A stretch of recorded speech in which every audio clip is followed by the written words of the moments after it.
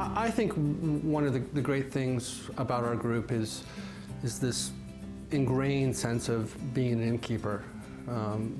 We are, it seems, all of us bred at the core to just take care of people, the people that come through our doors, the people that work with us, our vendor partners, our owner partners, all of our partners in the community.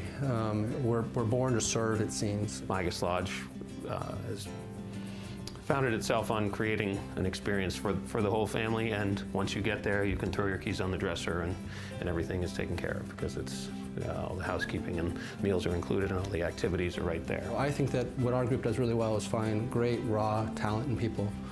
People who want to work hard, people who want to give back, people who want feedback, people who want to take care of others. And we find a great way to commingle those people, to allow them to be expressive, to allow them to find paths that they like, but mostly because they want to be out front, taking care of other people, taking care of the guest, welcoming them into these amazing places that we get to represent. We talk a lot about sort of taking care of the guest and providing a unique experience, and we're very lucky to be involved in properties with such great sense of place. So we have a great responsibility to be stewards of those great properties and the long history at those properties that extends way back before we were ever involved. Our model, our way of working, our way of business is about relationship. It is about hospitality and tourism and striving for the excellence in it.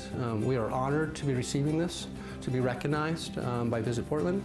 We're humbled by it as well. There are a lot of independent operators and small groups that are working here in the States, and all of them are deserving because they all get it. They all get the value of tourism. They all get the value of how important it is to our state, to what we do, to our livelihood, and to the livelihood of those that we take care of.